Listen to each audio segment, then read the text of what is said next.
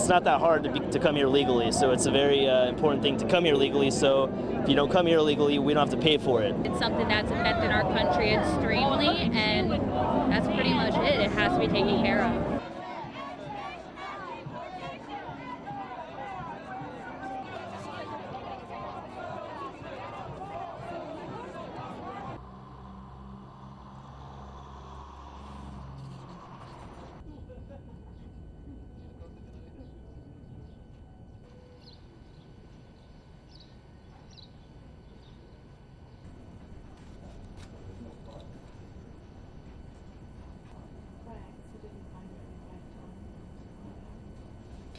Most people that are caught here come from Mexico. We happen to be a border state. I don't care. I would like to catch someone from Iraq or Canada. I don't care.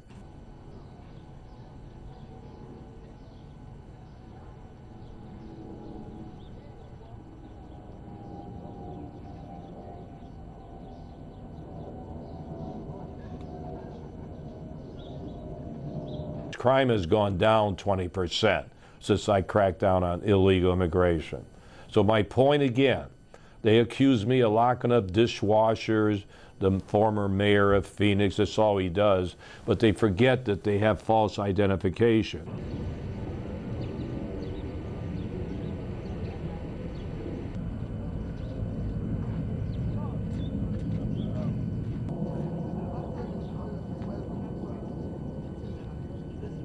Supporting Mike Stauffer, who is running against Joe Arpaio. Now, Mike Stauffer is Arpaio.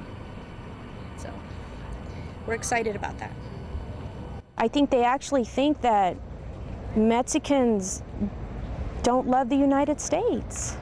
And they don't think that we're patriotic. And so that fear is driving these hate laws and their hate sentiments.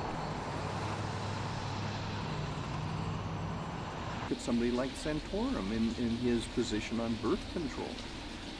This rhetoric that's going on among the debates is really going to end up hurting any Republican candidate in the general election in November.